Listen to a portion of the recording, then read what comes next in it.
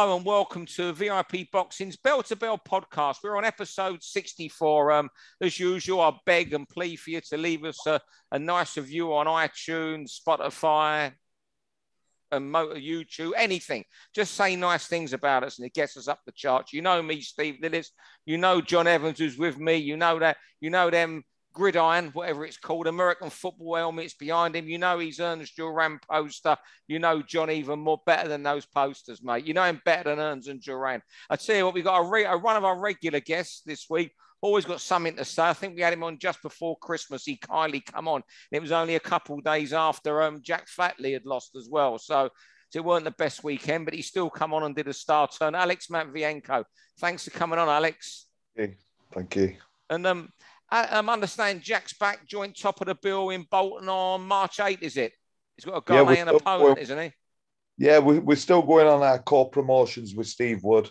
We took the big dive into, doing some small haul, and it's our third small haul. So we've got Jack Flatley on it. We've got three of our other lads on it, Greg McGuinness, Irish, Liam Gaynor, and I've got a lad having his debut. He's quite exciting, called Marcus Tomlinson as well. He's like a light middleweight. So, yeah, it's going to be our third show, this one with Steve. Yeah, so I guess the idea now, look, Jack's still in the title pitch. I'm guessing it's getting him a couple of wins, and then I'm sure the phone will ring for another decent fight, I'm guessing. Yeah, because, people want to see people like Jack Flatley who give it their all. I want him to have a couple more learning bouts. Jack could probably fight for the title tomorrow, but I want to get him this fight. He's got a pretty tough South African lad. And then get him hopefully another fight, but I'm sure Jack's itching just to get any sort of fight. Yeah. Hey, Alex, off topic boxing, it's just struck me if there's one thing you post about on Twitter, maybe more than 80s boxing. What's your favourite horror film? Oh, that's a tough one. I like stuff.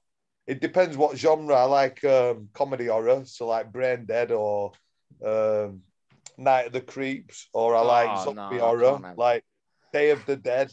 Day of the Dead, yeah.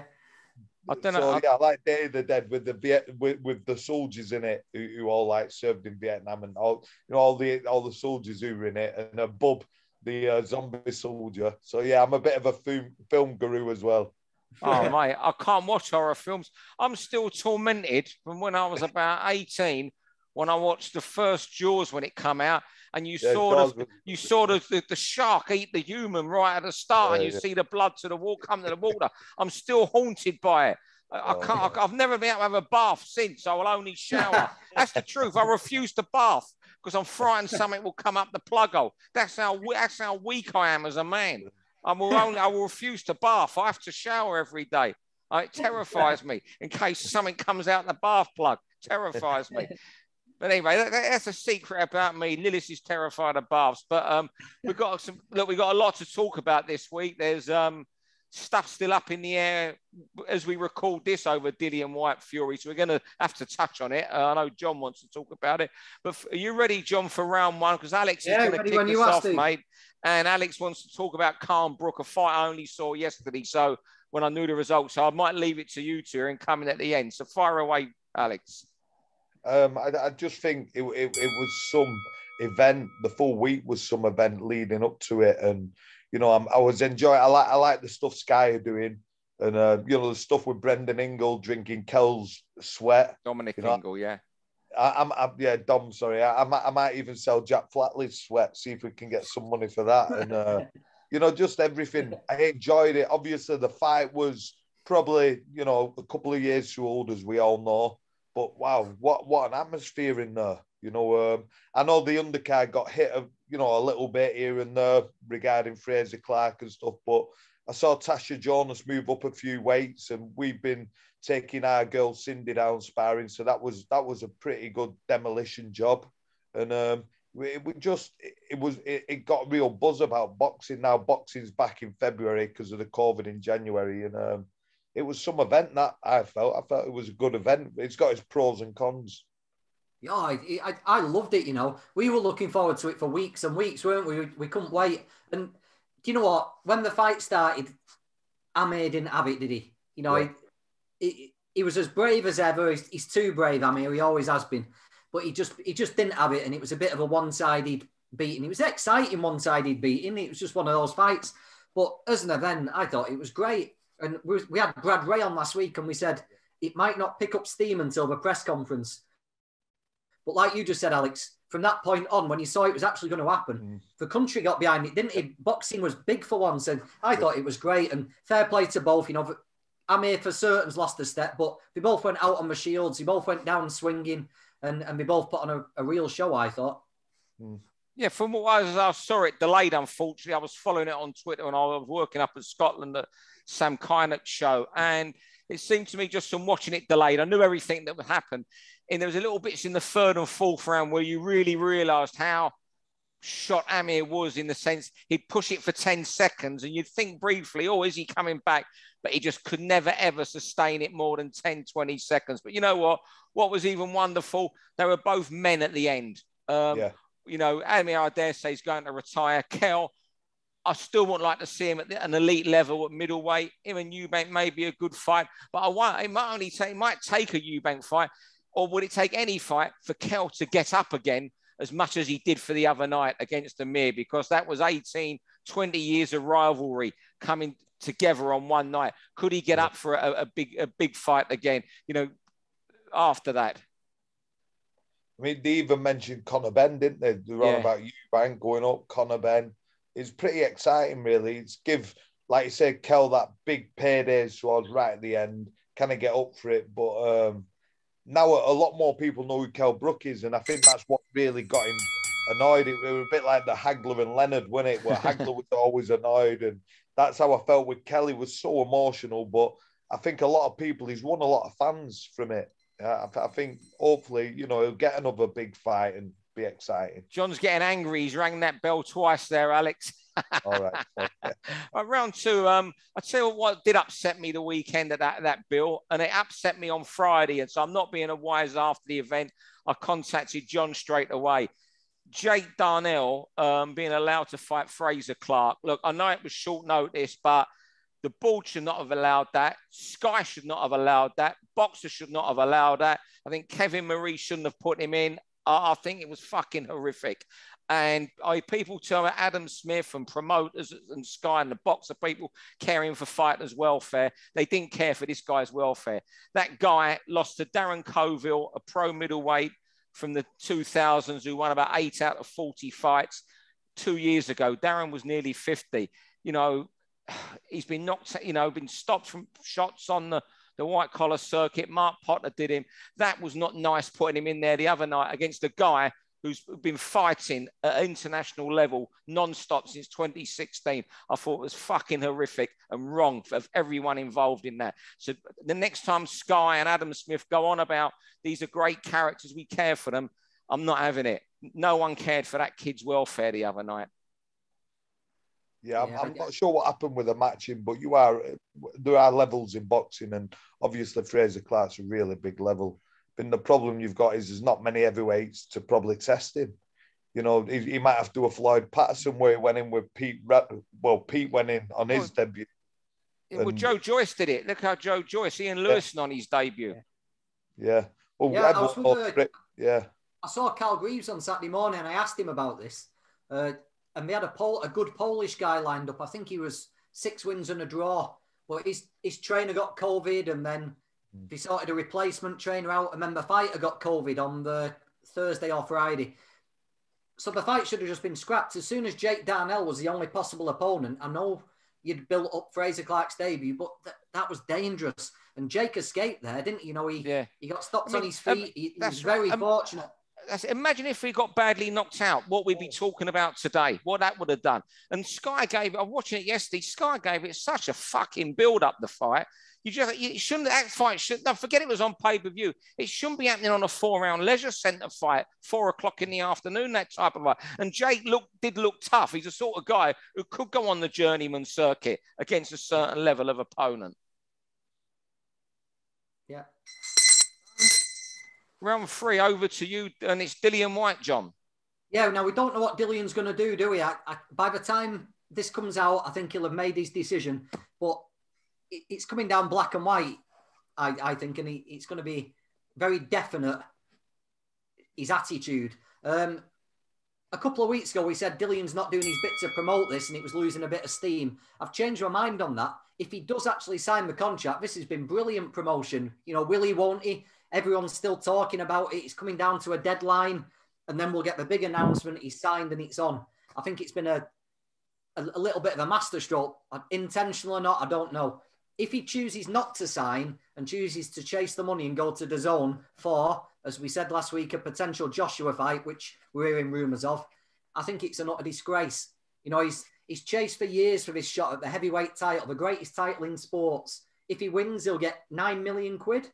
If he turns that down to chase money in non-title fights, I think it's the worst decision I've heard in professional boxing. No respect for the title, no respect for the sport. It'd be a disgrace. I'm thinking Dillian's not going to do that. I think he is going to sign it. All this build-ups help promote the fight. And I still believe we're going to get this big spring showdown in a stadium.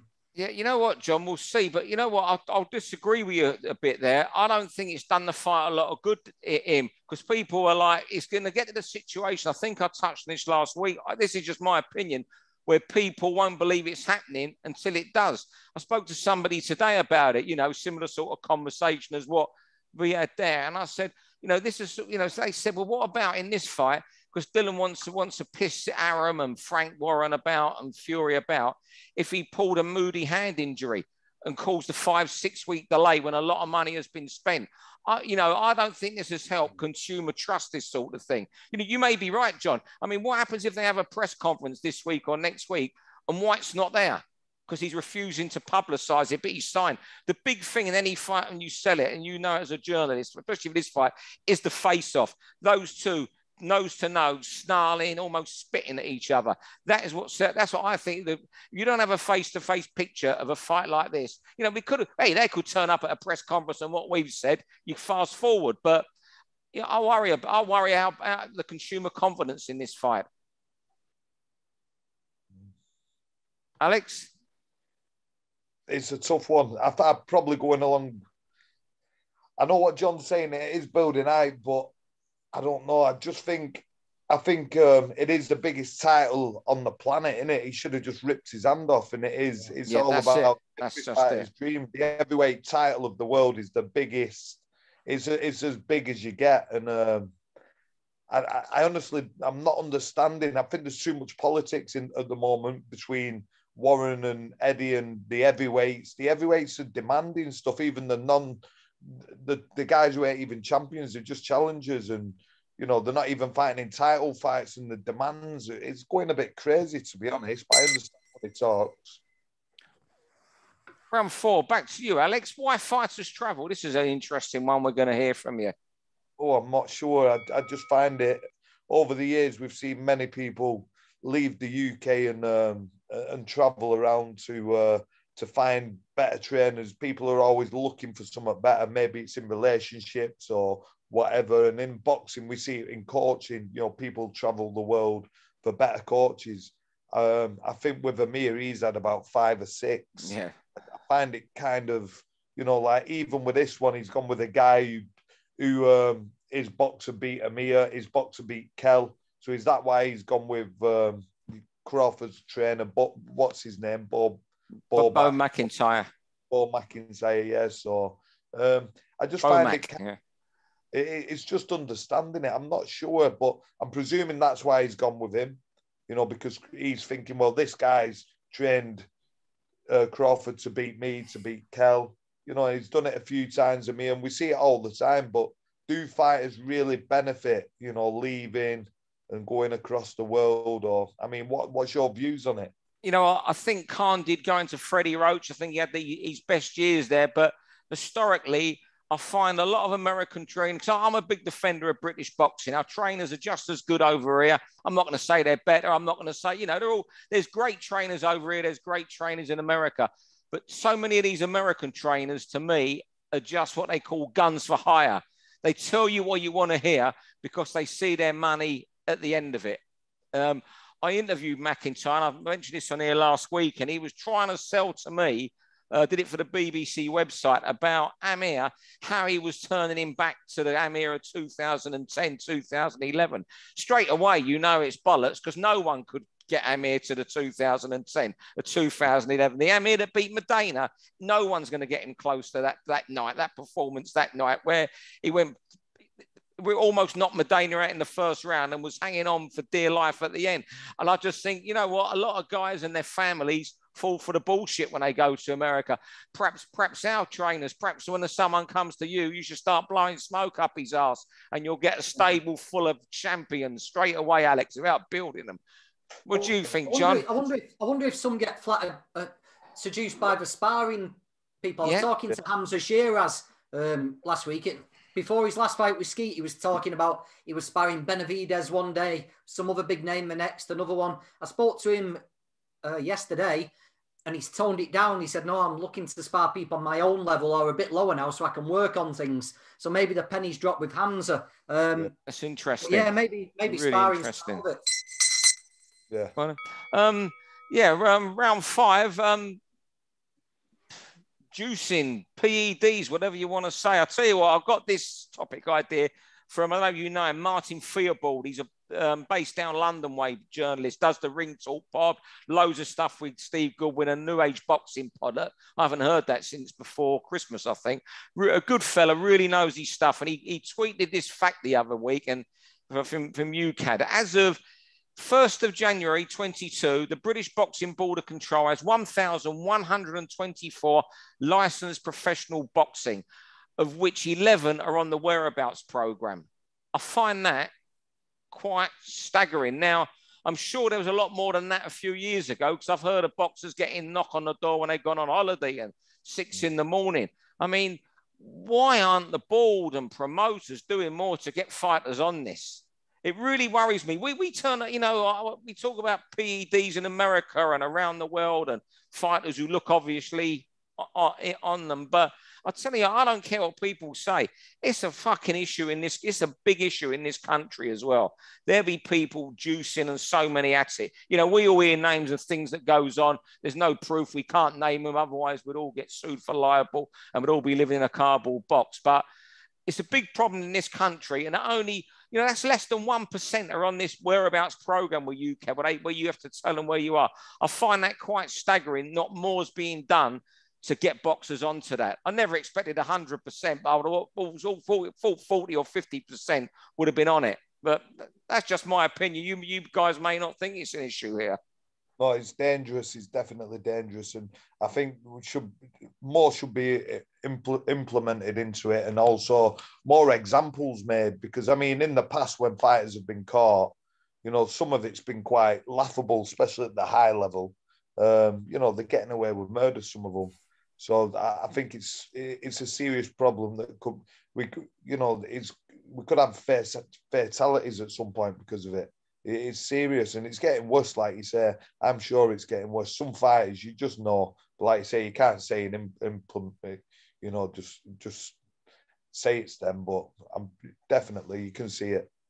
Yeah, you hear more and more. You hear, everyone hears rumours and stories. You hear rumours of IV drips after weigh-ins and everything these days. You can't prove that. No one will ever go on record about it. Otherwise, again, you'd get sued. But that seems to be becoming more and more prevalent. And like Alex says, the punishments are a load of shit. Anyway, you get a 6-month slap on the wrist for a fighter at the top of the game. They'd be out for 8 months anyway. So it's doing them absolutely nothing. They're suspended while they'd be out anyway. It's a big problem, but it'll take a whistleblower to bring it all to light. 6th and final round, God, but it's flown tonight. I know a fight we're all interested in, something that's very close to John. I know, having seen a clip of a little Jack Catterall film he's made that's brilliant.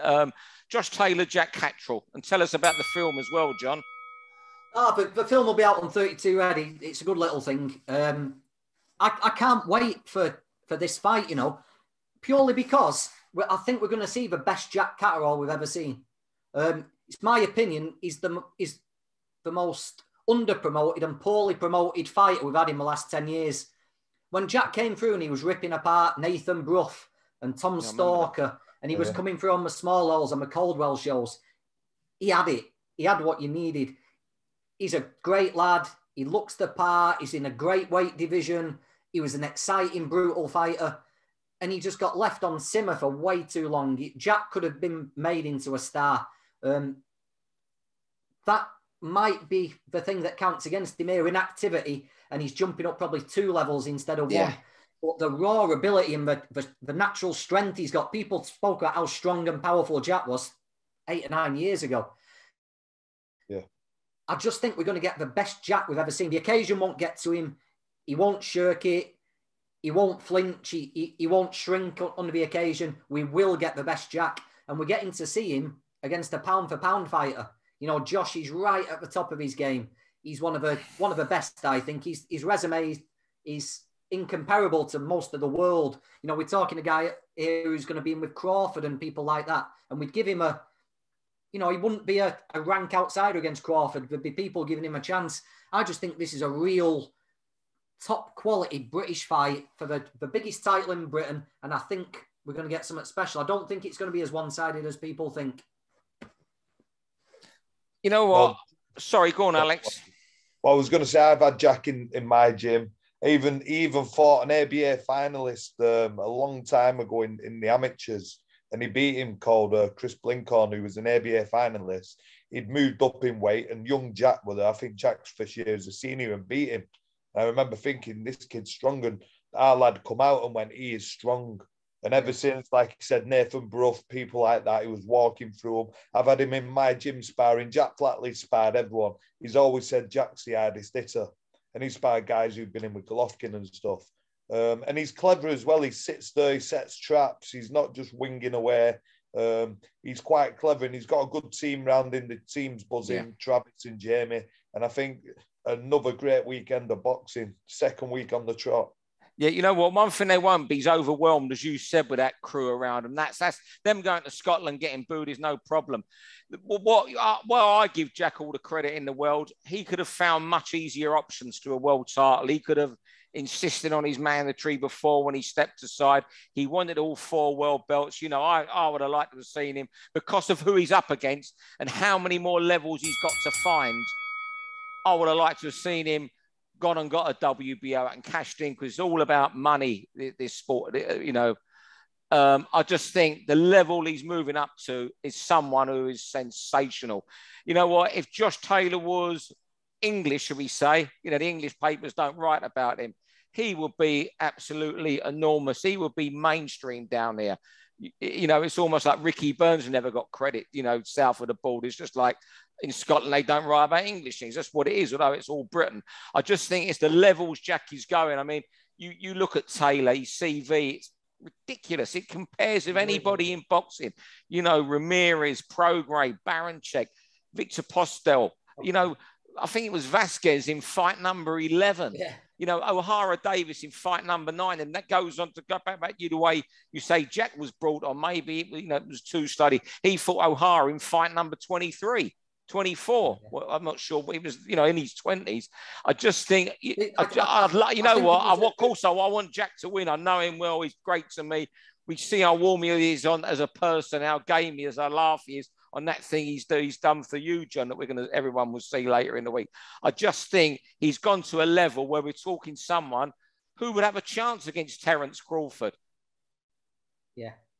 But that's it. That is why there was a window for Jack where when he beat Starkov, he should have got the big push there. That they had a potential star, and for whatever reason it just didn't happen, and he's been on simmer. But if we don't get the best Jack Catterall ever, he's going in 3 or 4 rounds, isn't he? We've got to get the best Jack. Yeah. I just think it's going to be a real good hard fight. Taylor's a massive favourite. But I do think we are going to get something closer than people are saying. Oh, we'll see a hard fight, John, because if you look at Taylor's fights, he wins and he looks really good, but he wins hard fights. He makes it hard. He makes hard fights. He wins hard fights. So, yeah, Jack gives him a hard fight. I just think Taylor, he is one of my favourite fighters in the world. And I went on when I ran over, I think story I repeat on here again. About a year ago, I was doing some bits of Frank Warren, not Frank Warren. Yeah, it must have been it was Frank Warren when Jack was going to fight. Forget who it was. It was anyway. He was going to fight on one of Frank Warren's cards in Edinburgh, so Glasgow. So I went up to do the press conference there, do some work at the press conference, and went up with Ben Davison and Ben Davison and Josh Taylor. So we get on the train, we're going up there. There's a fucking nightmare with the trains. We get to Carlisle. Frank has to pay for a taxi to get us to Carlisle to Glasgow. Press conference starts 3 hours late. We get another car, take us back to Carlisle. It's when Josh was Ashton-under-Lyne training at the village, living at the village hotel. So we come back on the train. We had about 3 hours wait for a train at Carlisle, and we went and had a Nando's. And in that 3 hours, I learned a lot about Josh as a person, the way he was speaking, the way he looks at you. He just loves fucking hurting people and fighting. He just loves it. And I just thought and from that moment, I was sold on him. I was sold anyway, but now he's most probably one of my favorite fighters in the world, if not my favorite. No, he's proper, isn't he? He's all about it, Taylor. Yeah, if you like boxing, you like Josh Taylor. And you've got to tune in. This Saturday, I mean, I gave Sky some stick earlier, but when Eddie was at Sky would not have stumped up the money for this fight unless it was pay-per-view. So fantastic that they're doing this for subscribers this weekend. Absolutely fantastic fight. Yeah. There's a fight on the undercard that'll be fun. McCarrigan, McFarlane and Nick Campbell for the Scottish heavyweight. That'll be fun as well. Scottish heavyweight title. So, my pal Jay McCarrigan McFarlane, the only man ever in Scottish boxing history to try and win 2 titles going backwards, heavyweight to cruiserweight or cruiserweight to heavyweight. 2-time Scottish champ. Right, fellas, anything else to add this week? Do you want to say anything at all, Alex? No, I like coming on. I enjoyed that, to be honest. It was good. Yeah, boxing's vibrant, like you were saying. And I forgot about the big fight this weekend. I just forgot about it today. Well, and it's just made me just excited again. We were chatting today about our topics. And I had to message John and say, John, make sure TaylorCatterall was one of your topics, which I knew it would have, but I guess it would have been anyway.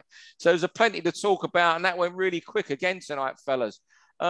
Lovely talking to you both. Thanks, everyone, for listening. As usual, Alex, we'll get you on again in a couple of months' time. John, I'll speak to you next week. Are you going to Scotland, John, this week to see Jack? I'm not going. I went in last Saturday watching Avanesian doing a little bit of sparring in Manchester, and I'm going to go down and watch it again this weekend. So good fun watching that. I'm not even seeing this week's live. I'm roped into doing Pat Barrett's show in Liverpool this Saturday.